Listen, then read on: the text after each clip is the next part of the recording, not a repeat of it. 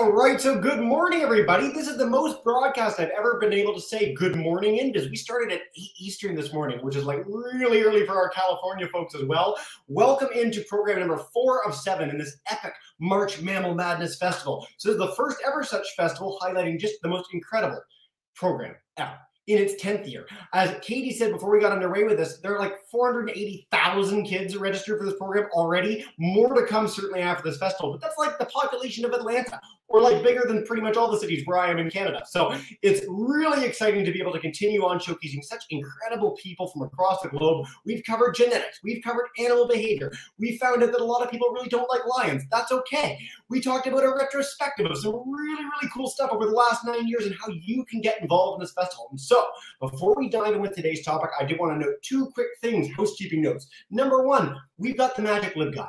If you guys don't love librarians, you will by the end of this program.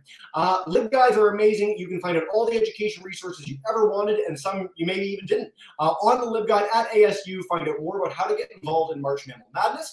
And of course, as a partner organization today for this festival, I am with Exploring by the Seat of Your Pants. So we do 40+ broadcasts like this every single month with scientists and explorers around the world. We're all about conservation, adventure, and science. And so it's such a thrill to get the chance to partner with the amazing March Mammal Madness team for today's program. So as I said, we've covered a lot of science today, but one of the things that really sets March Mammal Madness apart is its emphasis, its collaboration with artists. Art and science are meant to be together. For some of our students today, you will know STEAM as an acronym: science, technology, engineering, art, and mathematics. Don't just say STEM, it's boring. Art's really cool. It makes it so much more engaging. Now, personally, a stick person is the best thing that I can draw. I am not that creative a person, but that is why we've got Charon Henning and Will Nickley with us today. We're going to blow our minds and talk about some of the amazing work that they have done to make March Mammal Madness such a success. And as just an extra bonus, we've also got founder of the whole shebang, of March Mammal Madness. So we've got like a really, this is not done that often. So Charon, thank you for doing that as part of your opening. But welcome in, everybody. And so I'm so excited to have you here. Katie, I'm going to pop you in every now and then just for fun, and you can like do jump scares with people. Okay, perfect. But Charon and Will, thank you so much for being here, and I'm so excited to dive in with art. So tell me a little bit about the backstory. How you got involved in this program? Were you involved since the get-go? Is it the last little bit? And why is it so important to emphasize this amazing program with such great art? Charon, if you want to take us. Sure. I discovered March Mammal Madness through the hashtag. I think it was year 2. That was the year that Walter, the Indrakathir, was competing, and the whole thing just captured my imagination. And I thought, wouldn't it be cool if a group of us who were really interested in this just drew the competitors and had a big bracket on the wall, like we see are going up on a lot of walls of a lot of the schools that participate. And then as the animal advanced, we could literally move them along the wall, and we could send pictures, screenshots of that, and put the hashtag on it. And that's how it started. And reaching out to Katie and telling her I had a small group of artists who would be interested in drawing the bracket. And she was 100% on board with that. And the next year we started with art of all of the combatants. That's beautiful. And Katie, way to go for appreciating great art. You've got some behind you as well. Like, this is the essence of this, and it's so exciting. Absolutely. We were when Charon messaged me and was like, "So would you be?" And I was like, "Yes, that would be amazing." Like, art, like, you know, you photographs are great. They're fantastic. Video is great, but like sometimes you don't get the exact kind of thing you want to capture for people's imagination. And like the artistic contributions to scientific understanding cannot be overstated, right? Like, we know that humans have made art of animals for at least 35,000 years. We see it on cave paintings. And so like bringing the art into the madness was like one of the best level ups that the tournament's ever done. Fantastic. Thank you, too, for that beautiful intro. By the way, I want to highlight cave paintings. The Lasso cave paintings in France, amazing. Katie has some Aborigine art behind her. And so, again, Australia has one of the longest continuous culture in the world. Some of the artistic representations they have of some of the wildlife there are unbelievable. Honestly, finish this broadcast, and for the first time, you actually don't have a broadcast right after this. Go check out some of this art. It's unbelievable. It'll blow your mind. It's some of my favorite stuff in the world. Will, Professor Will, we've got a lot of professors today. This is very exciting for me. I feel very fancy. How did you get involved with us? What's your backdrop? Yeah, well, thanks, Jesse. Like so many of us, I came to March Mammal Madness as a fan. I saw it on Twitter back when Twitter was even more an active thing before Instagram and some of the other ones took over a little bit. And as a designer, I got a bunch of the folks I worked with at the time into this alternate, maybe even the best March Madness activity. We saw the bracket. And as maybe many designers might tell you, it's hard for us to leave things alone. And the bracket that we were using at the time was something we wanted to tweak. We wanted to make it a little more readable. And I went ahead and redid the bracket, and actually I think I @tweeted Katie and said, hey, here's another version of the bracket if it's useful. And I think you kind of took it and ran, and I've been invited to help. Again, my role in March Mammal Madness is so small. All I do is kind of lay out the bracket. But one advantage it gives me is I get to see all the animals before anyone else does. Don't tell anyone. The essence of excitement. I didn't know that going in, Katie. Yeah, no, and Will was so nice. I mean, because like the bracket we used to have, I made on PowerPoint. It was so janky, and Will was so nice. He's like, I would like, on behalf of all graphic designers everywhere, and everybody that has to look at this, we would like to help you. It was so nice. It was delivered so well. But like, I think Will's understating how important the bracket is, like, and the layout, and how thoughtfully and gorgeous. And he switches the fonts every year, and he showcases different font designers. And over the years, we now have, we have the common names bracket, we have the Latin binomial bracket, we have it in Espanol, we have it in jumbo size, so you can print it out in 4 sheets of paper for people that want to put it up on their wall big, or for little kids who have bigger writing. It makes it work for everyone. And so like and I also want to say it's not a graphic design, but Jessica Light has been doing a screen reader bracket for a few years now too. And so like my part's very small. I do a bracket. It's like, no, this is part of the beating heart of the tournament. And both Charon and Will, I think, showcase how full of love for the tournament people are, and they see where it can be grown and more accessible and built better, and they come with their talents and their skills, and it's so special for people to say, I think this could help and I want to help do it. And this is what we love so much about this tournament year after year. The way it's leveled up because the community is just full of talent and love. Well, that was delightful. Holy Will, Charon, did you think? I mean, like, you came for the kids, but now Katie just like the epic praise to lay in. That was really sweet. And it is so weird. I love that you mentioned fonts too. This is so weird, but like typography is really important. If you look at how companies do this, if you look at things in the world, how a font can be aggressive or friendly or nice, people pick up on that. I'm honestly, I have your bracket up on the side of my screen, and it's fantastic. So again, the care that you guys put into this, the joy you have for this is so palpable. And so again, everyone check out the Lib Guide. You can see some of that amazing art. I also want to ask a quick question. You talked about Walter the Andricothere. Like, is there art of this somewhere that I can find? Because I want it. Like, I'm so excited. Everyone should know what an Andricothere is. They're the coolest. Let me know after the fact. Okay. Katie, I'm going to put you in the background for that fun jump scare thing later. For the two of you, okay, we did all these programs with cool scientists. We had animal behavior, we had genetics. People ask, what's your favorite animal to zoologists? And they're just like, I don't have a favorite animal. So for you two, what is your favorite thing to draw? I have to put you on the spot. Will, you're on the top of the screen. You go first. Oh, man, that is quite on the spot. The favorite thing to draw is the thing I've been, asked to draw most recently. Usually, it's always a challenge, and in design, and I'd imagine in art as well. Often, the thing you're asked to draw, or in the case of like March Mammal Madness, drawing an animal or something animal-like, it might be the first time I've ever had to draw something, and a big part of drawing it well or finding a way to enjoy it is just drawing it awfully the first 10 times and kind of feeling your way around what your subject matter is. And that can be a really intimidating process, and it's something as a teacher I try to help break down for my design students, and it can also be really enjoyable. So I actually, when I heard that there's going to be a little drawing activity later today, I'm excited to try it out and show you just how awful we all draw at first. We're all excited. We've all got our papers ready. That's so exciting, Will. Well, thank you for that. What a beautiful answer. Karen.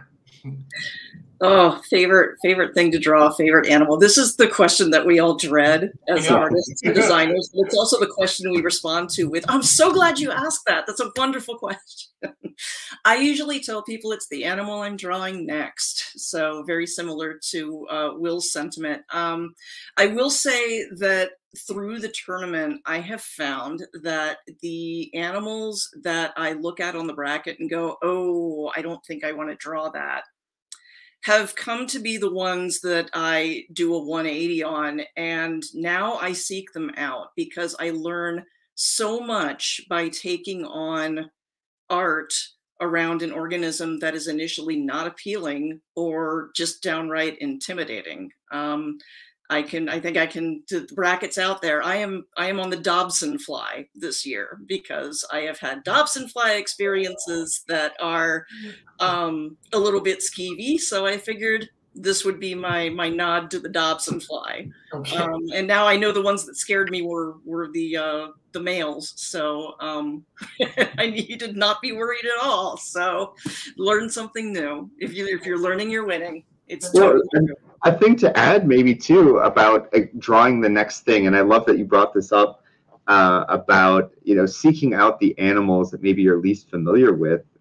One thing we talk about a lot in design is the idea of form and function, and this relates a lot to the natural sciences as well. Creatures, the critters in March Mammal Madness have form, right? Their bodies and their behaviors have a form that is there for a very specific evolutionary purpose. And as an artist or a designer, when you are asked to draw something, you kind of are forced to slow down and understand the form of a critter in a way that maybe you wouldn't if you just glanced at something in nature. So we're confronted with those interesting teeth or those weird body segments or that pattern on the outside, on the fur or something of an animal, and it gives us a new way to question our understanding of that animal and how it interacts with its environment, its biosphere. So I think art is a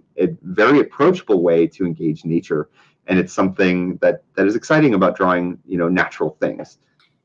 Well, so Karen, I'll bring you both into this just to say, and Katie, you can agree with this. You've watched everything or been involved today.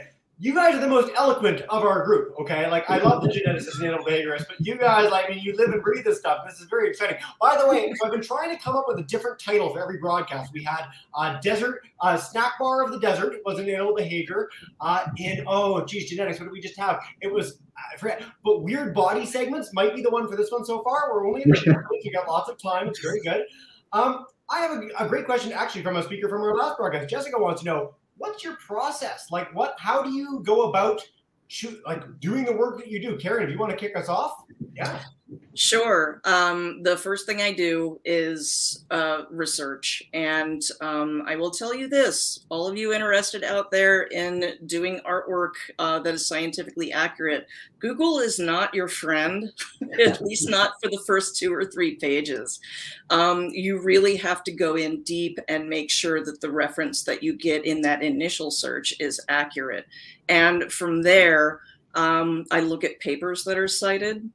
If I can't get to a certain paper because my credentials are not tied in to make it available to me, I have a wonderful resource in Katie and everybody else on March Mammal Madness, and I can ask them to pull the paper for me.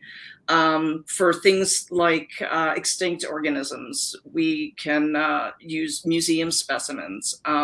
There is a program right now that is in full swing to digitize museum collections, and that includes the fossil collections and the osteological collections. And those help us out a lot. Being able to look at something in a 3D file and turn it around has been an amazing thing to have access to as the tournament has gone on. Just all of these things that we have found in terms of resources that are still becoming available has been a really exciting part of the tournament for me. So my process is a little different every year, but it starts with the Google search, and then it starts with refining that search immediately, and then we build from there. Fantastic. Will, before we go to you, just really quick, Allison noted, again, so many Google images are mislabeled. I love this.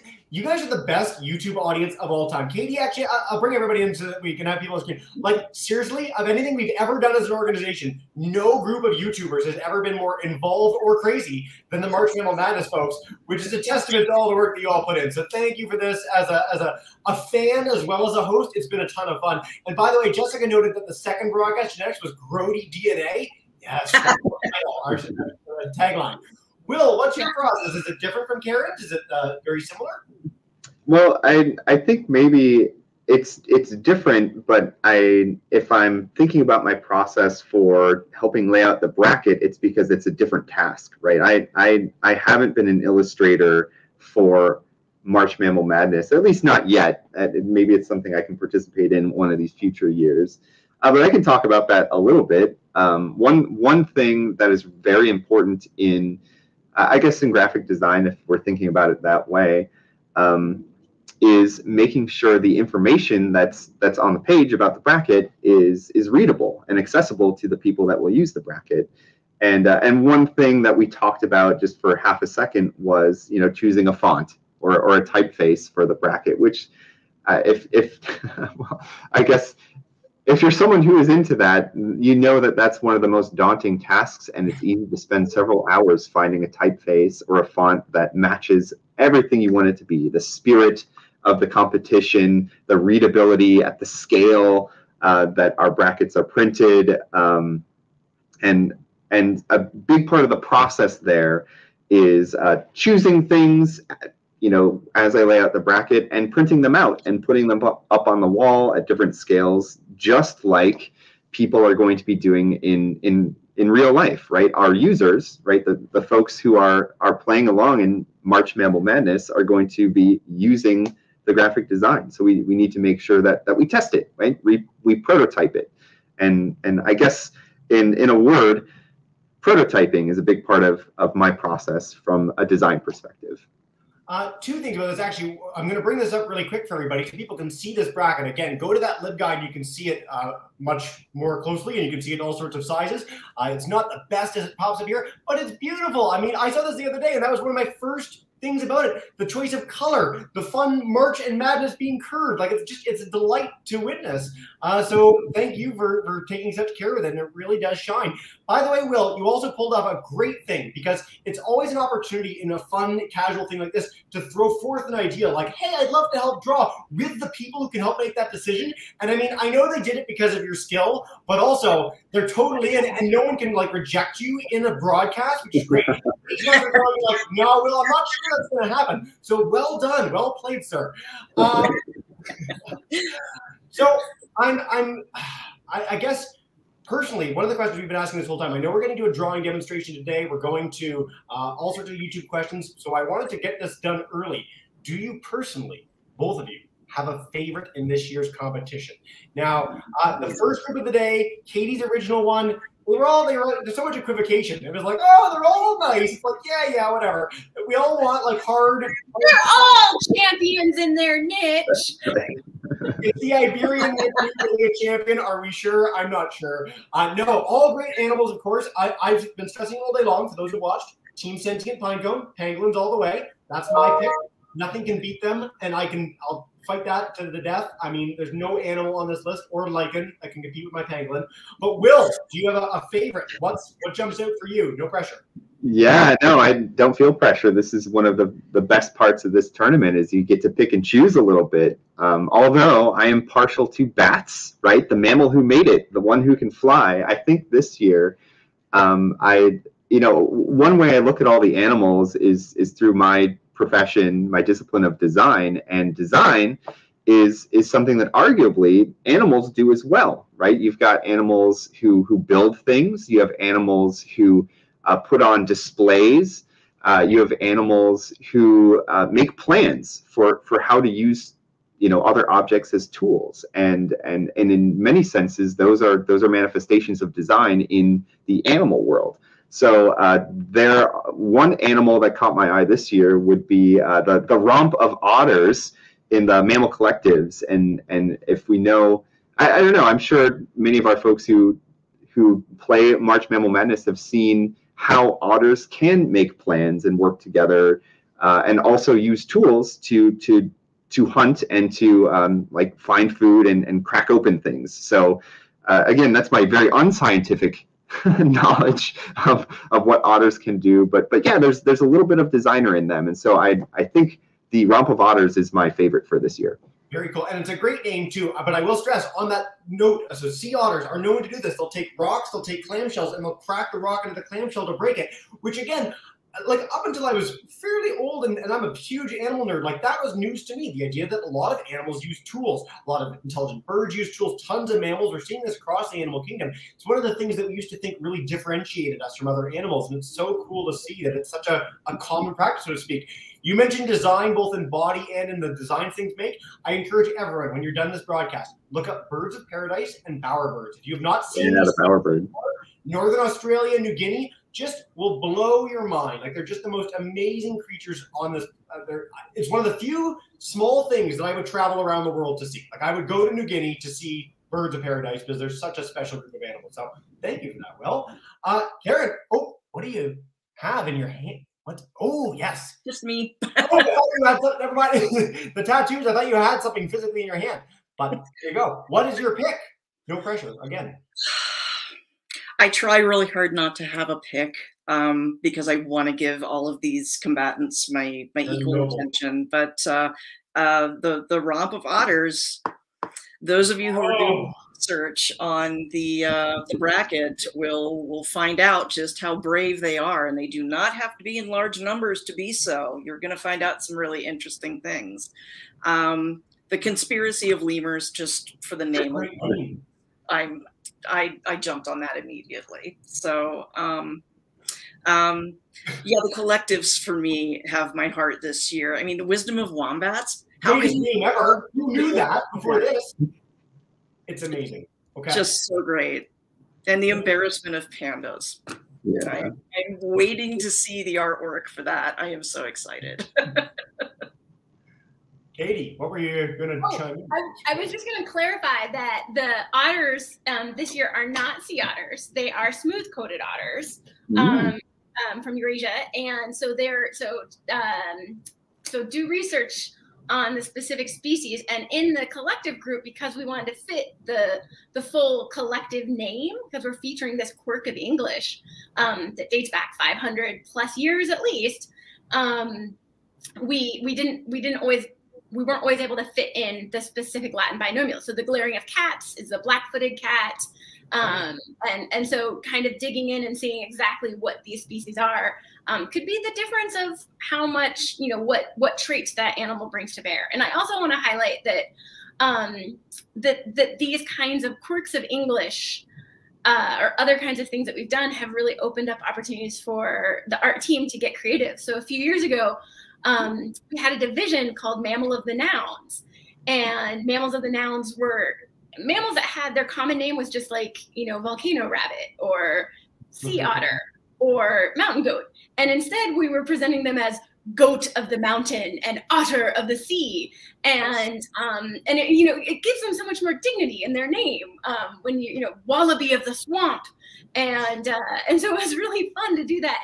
And Karen, for that division, created why am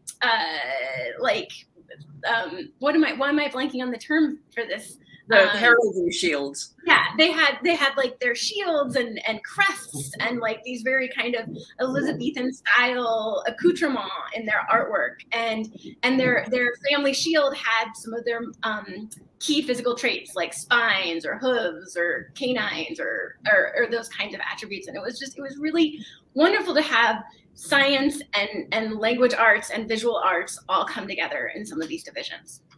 I'm so glad you mentioned this. So there's a creature, it's extinct, and it was a type of raptor, and it was called Eoraptor, and it was found in southern Argentina. And so if you do its Latin name, you translate it, it's the Dawn Hunter from the Valley of the Moon, which is the greatest name of all time. No one can beat that, okay? Try your best.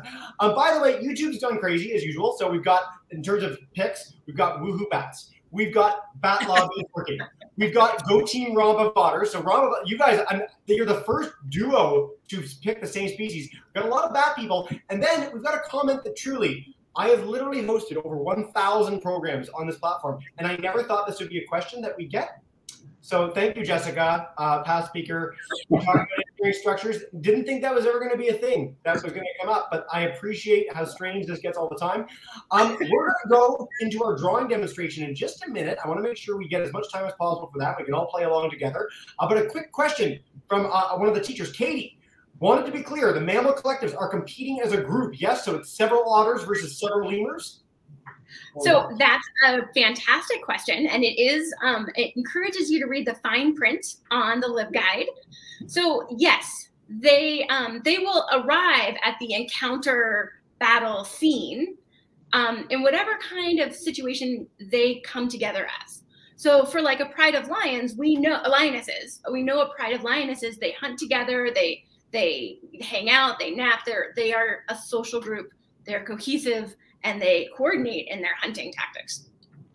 All right, other kinds of animals, because these collective nouns are a quirk of English, they get assigned to animals that aren't necessarily good at being social, right? So they could be solitary animals that encounter others just during the mating season, or just when they're raising young, or just when they're at their territorial boundary and they get into a skirmish with their neighbor. Like, this is the line, don't cross it. And so in that situation, we have to think like, okay, are they all going to be adults?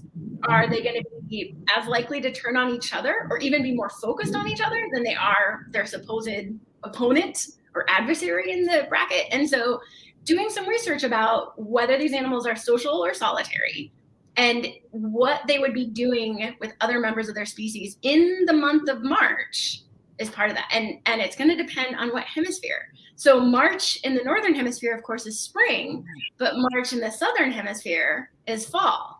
And so, right, so we get like, sorry, I'm totally nerding out about the science, but we pay attention to moon cycles, tide tables, ambient temperature, and all sorts of those things. They get brought in. So, kind of think about what does it mean to be a collective in an actual natural science sense, which may not align greatly with this quirk of English language. So like, we think the orca is going to beat the common prawn, but maybe it's the king tide and it just whips them up right up on the beach and the prawn just laugh all the way. No? Well, and then there's a question there, right? That's a different division. That's the queens of the sea and sky. That's true. In that situation, you would want to think about the worst ranked species, which has the higher number. It's counterintuitive. Blame basketball. The worst ranked species has to go to the habitat of the better ranked species in the first 3 rounds. So that means that whoever's fighting the orca for the first 3 rounds, orca's number 1 in that division, they're all going to be on orca's turf. Once you get out to the elite trait, the final roar, and the championship, well, the habitat is randomized among 4 pre-announced potential habitats: montane forest, kelp forest, savanna, or sea ice. So one of the things you have to think about is, what are the probability that they're going to be in a habitat that's favorable or disfavorable to them? And how might that be favorable or disfavorable to their opponent, right? Are they equally handicapped? Are they unequally handicapped? It's almost like this tournament's designed to make people think in multiple contingencies and integrate complex information for learning. There we are. Very cool. Thank you for diving into the science, Katie. And Karen, we're going to go into the drawing demonstration in one quick second, but I did need to ask one more thing of Will before we do that, which is, it looks like you have like a vertebrae, like a full spine on top of the thing over there. What is that thing on top of your board behind you? What is going on? Yeah, let me grab a couple things. So, okay. Right. As a designer, my students make things, and some of the stuff up on the wall behind me are 3D printed chair prototypes and some wax cast handles, believe it or not. So they're used for teaching different processes, like how to make and prototype things. Yeah, that's all they are. Always happy to share this kind of stuff. Yeah, very cool, man. Well, thank you for that. Karen, let's bring up your screen share. I want to do this demo. You can explain a little bit about what we're going to be doing today, and then I encourage all our groups tuning in on live to join in as well. I do want to do a special shout out to Miss Juricic's class too. So Buckeyes, you guys have been in like every program today, which is great. So Metro Early College Middle School, Ohio State's campus. We love you guys. Thank you so much for continuing to join us. But Karen, what's going on today? Tell us more. I wanted to take a closer look at the cheetah. We had Ann Hilborn earlier talking about cheetahs, and I figured this was a great lead-in. The first thing I do is I look for reference. I look for all kinds of reference on markings, on what the coloring is. I also look at where these animals live and try to make some determinations about why they look the way that they do. Now, here's the challenge with the cheetah, is that you already have in your head that this is a big cat, and cat is a very loaded word with, it's just laden with imagery and assumptions, because we have cats in our lives. We keep them as pets. We have them as companions. We think we know what this animal should look like. And if you look at an actual cat in relation to it, you would be horribly mistaken. So starting from a place of cheetahs not looking like cats, I think what I want to do is look a little bit at how to, first of all, let me get the right brush up here, look a little bit into how I want to present the animal. And I think I'm going to do profile. Okay, so this is just based on some of the reference that I have. And the ears, not pointy like a cat's, but rounded. And this becomes important when you think about how they live and hunt, because you don't want, if you're a runner, you don't want to have huge ears that will drag in the wind. But you still need ears to pinpoint where your prey is, where it's coming from. So the thing with the cheetah is the ears are small enough that they can lay them back when they're in full sprint. So, okay, so I have what I think is a reasonable guess here based on what I know about cheetahs from that photo and them not looking like cats. Let me bring up an actual profile. We'll flip that over. We'll see how close I got. Yeah, not close at all. Look at that. So what I'm going to do now is I'm going to position this so the top of the head is flat, like our profile there, and I'll see very quickly that the muzzle is in completely the wrong place. This is why they make erasers. And this is one of the most important things I do, is figure out that everything that I did before is not correct and be willing to go back in and correct it. Because now I'm thinking about, well, why does this animal's head look this way? And the thing that I'm noticing front and center right now is this brow, because I'm looking at relation to the ear. The top of the head and the brow is very, very pronounced. So I will put that in, and then we have the muzzle coming down from there. Let me move him out of the way. And it's not a very long muzzle at all. It's certainly not long like a dog's or like a bear's, but we're in territory now that it's distinctly not cat. Now, if I had had this outline presented to me and I was told to figure out what animal this was, cat would not be my guess, not at all. But this is one of the grand things about doing illustration for science, and for this tournament in particular, is I would never have known the wonder that is the facial construction of a cheetah in the way that I do now without having to have sat down and actually drawn it.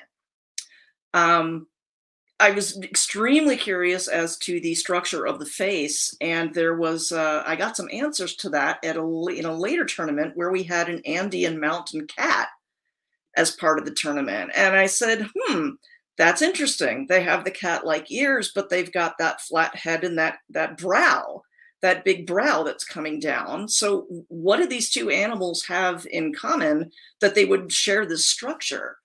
And the answer is it shades the eyes from the light. You've got the cheetah out in this open savanna area, and you shade your eyes when you need to see far. And the Andean cat not only has that same challenge, it's doing it in snow. So the reflection back is even greater, and that brow is even more pronounced in that animal. So just wanted to point that out because that's the kind of nerdery that I think is really, really cool. So the eye ends up being set way back. What you can do with eyes, actually, because they're always bigger than you think they are.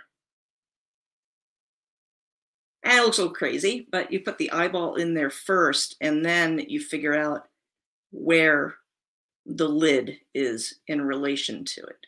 So now we have that forward-facing eye.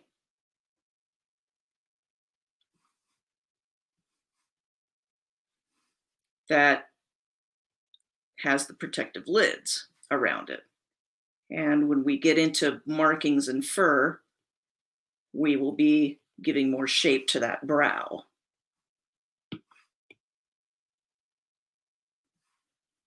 I tend to make eyes on things very, very large off the gate, and that is something that I double check myself on a lot.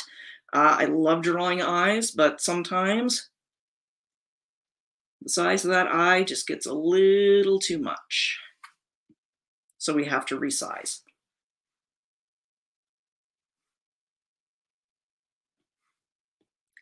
So now we have a little bit of a back to the ear, the back of the head. We have, it looks like an eyelash on the other side. This is the other thing about cheetahs that's pretty awesome, is that when you get close into the face, you can see the great eyelashes. And again, this is something like you have in several sports that are played on open fields, you will have players that have black grease paint beneath their eyes to mitigate the reflection of the sun or of snow, because some sports are played in snow. And it is for the same reason that these black markings beneath the eyes appear so frequently for animals like this. I know we're on a limit of time, so I'm going to go in and start doing some markings. Well, this is so cool. We can skip lunch and all our other broadcasts if you'd like.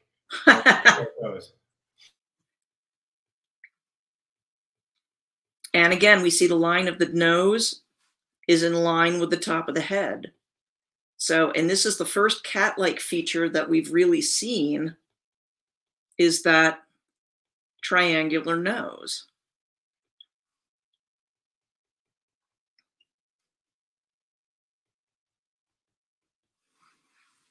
So now we have an animal that is definitely looking like a cheetah, but definitely not looking like a cat. So if you went in to render a cheetah thinking this is a cat, it's going to bog down very, very quickly. And this is why using reference is so important, especially in the sciences. It needs to reflect your subject accurately. And it is a lot of work. It is a lot of research. It is totally worth it to get it right in the end, because the amount that you learn from doing this kind of work is profound. The fact that I am still talking about cheetahs not looking like cats per se should be an indicator of how hard I nerd out on this stuff and how important it is. Now, when it comes to extinct organisms and rendering those, you're working with limited materials, and you're working mostly from papers. And there are going to be a lot of different opinions about what you may have been asked to draw. And it's great to have opinions that differ from the people who are commissioning you to draw that, but you cannot let those opinions obscure what is in writing and what is in fact and what they want you to present. You got to look at what the bones tell you first and not come from a place of emotion, which is hard because I think most of us grew up loving dinosaurs. And it's hard to not have an emotional response to that. But having done reconstruction on several types of extinct organisms, it's always gratifying when you see that animal looking back at you from the sketches that you have been working on. So just follow the research, follow what the bones tell you, follow what they tell you about the anatomy. And I promise, it is one of the most rewarding things that you will ever do. Karen, this is wonderful. I'm curious, actually, one of the questions we got while you're still drawing a little bit, Commander Orion wants to know what tools you're using. So of course, like the three of us are doing this with paper and pencil. You can do this with crayons. You can do this with any number of things. What's the specific thing that you're using for anyone who wants to go online and do this after the broadcast? I am using Procreate on the iPad Pro. It has done a lot to change the way that I do my initial drawings, because as you can see, makes it fairly easy to do things with shape and distance. So like, I'm not really happy with the length on this muzzle, so I can, that looks a little more right to me now. Wicked. So, but to do that without the digital, you can certainly do it. I went through reams and reams and reams of tracing paper early on, and I still have some of those stacks, because you would put a new piece of tracing paper down, make the adjustments, and if that wasn't right, new piece of tracing paper goes down, you make the adjustments again. But what you end up with in the end is almost this flip book of the entire process that it took you to get to the end result, which is an accurate representation of the species that you're illustrating. And that can be really valuable to have. For me, it's helped me route out some visual biases on how I think things should look. Yeah, if you think there's a way that things should look, try drawing a pronghorn. You will find out very quickly that those eyes, that nose, those horns are not where you think they should be. And you really need to look closely at that and look at the shape first, and forget for a moment that you're drawing a cheetah, an antelope, an elephant. Look at the shapes, look at the relation to each other. Like I will be looking at, I'm looking at this distance. I'm looking at this distance. I'm looking at the fact that this here is a shape, but it's a slightly different shape than here. Yep. And the brow is one shape into itself. If you take the whole head, you're looking almost at a square. Yeah. I've always loved in Disney illustration when they talk about everything starts with a circle. That was such a neat thing. And I'm so glad Will's nodding his head when you're talking about the reams of tracing paper. And I love this about art is that, we've got people in the chat saying things like I'm saying internally, which is, there's a reason I didn't go into art. Oh my God, my cheetah. And I mean, if you look at mine, I had to illustrate that he's a cheetah by writing meow above his face. Or, right? Like that helps me. Then I'll remember that that's what I was trying to do. And so for our audience today, it doesn't need to be brilliant. A lot of us, certainly Charon and Will, you two were drawing from when you were very young, correct? Right? Like this is not something that you started late in life. You were always interested in art. And so if you're young, you can suck for a really long time, and that's okay. Like the whole essence of this is to fail miserably again and again and again. And if you're interested in it, if you're vested in it, keep at it. And you can end up doing things like this incredible cheetah that we've had the chance to see come into, to life today. Which I think is a really important message, one we're not going to get in our other broadcasts today quite as much. So thank you so much for this, Charon and Will. Absolutely. Oh, Will, unmute your mic. Sorry, you were chatting with us. That's okay. I think I did it to you. There we go. No, I was going to say, I had a question and maybe something to add and maybe something our artists can comment on further. So the type of art that our artists are doing for March Mammal Madness is, and maybe illustration is a really good word for it too, really needs to find a way to accurately represent our understanding of the species that are a part of March Mammal Madness.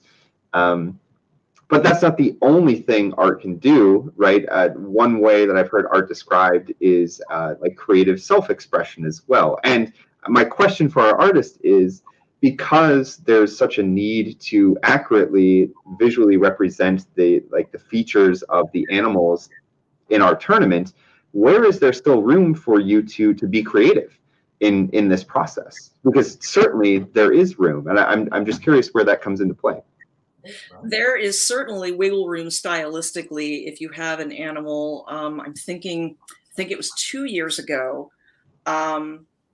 Olivia had a species of weasel with this brilliant red coat, and she did a version of that which was entirely accurate in terms of proportion, coloring, ratio of foot to head, eye distance, but she did it in a style that looked like it was rendered in stained glass, which is really, really beautiful. It translates well to prints. It translates well to things like enamel prints, stickers. These are the things we think about as artists as well, especially those of us who are selling merch.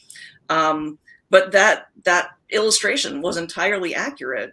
It was just highly stylized. And I encourage the team to make stylistic choices, but they have to be under the umbrella of that scientific accuracy. It's a great question, Will. Thank you for that. And a beautiful answer. I just looked up elephant art just as a perfect example. And any species that's your favorite. If you want to go to the bracket, find a species that's your favorite, type its name in. Muntjac. I don't know if there's going to be a lot of muntjac art out there, but if you pick one of the more common creatures and type in art, you'll see hundreds of different kinds of ways of conveying it. And some of them are a little too stylized for the scientific accuracy that we've been talking about today, but it's beautiful to see. And it's so important to note that you can come at this from so many different angles. And I think, again, this has been such a fun program. We could go all day, but technically we are at the end of the broadcast. And so what I want to make sure that we do, again, for anyone who did a drawing, I'm going to share this on Twitter in a minute, but please share your drawing, 2022 MMM. If you want to tag the MMM Let's Go Epic Extravaganza Twitter page, there's so many great people there. We'd love to see your artwork. Again, meow, and that really helps a lot. So I'm going to put that on Twitter because I have no shame. Thank you so much to our great commentary. And Will and Charon, it's been so fun to see you in action, to hear from you about all this. I hope we've inspired a lot of people to think about science in an artistic way, and certainly this amazing March Mammal Madness tournament. I will do one quick last housekeeping note that if anyone wants to learn more, see more of that art, get involved, check out those wicked awesome fonts. LibGuides are the best. They're created by librarians, and those people are the best. And we just have the best time featuring this amazing March Mammal Madness extravaganza. So thank you so much, everybody. Charon, Will, is there a last message you want to leave our kids with today about art? No pressure at all. Yeah, Will. Yeah, Katie and I were really like, what are you do? Will, take us away. Oh man. Well, I would say find a way, especially if you already you've caught the bug to do art. I think find a way to be excited about the animals that you get to learn about this go round with March Mammal Madness. It might mean drawing them. It might mean doing some more research about not just behavior, but all of the different ways that these animals look. And it's okay to be creative, because I think as we've shared with you today, as you're being creative with your representation, with how you draw or express these animals, you're going to learn things about them. So just find a way to make it fun for you. Will, that's a beautiful answer. And on that note, I've just done my leaf slug because Mark talked about it. This is my leaf slug. And I think, I've learned a lot about it. He's got the googly eyes. He's got the long, thin body. I could put like a little slime trail. We'll figure that out later. And again, I hope all our people get a chance to use it in art. Charon, is there a last message you have for everybody today? Yes, if you are drawing something and you are learning new things about it, the people who look at your drawing down the line are also going to learn new things about it.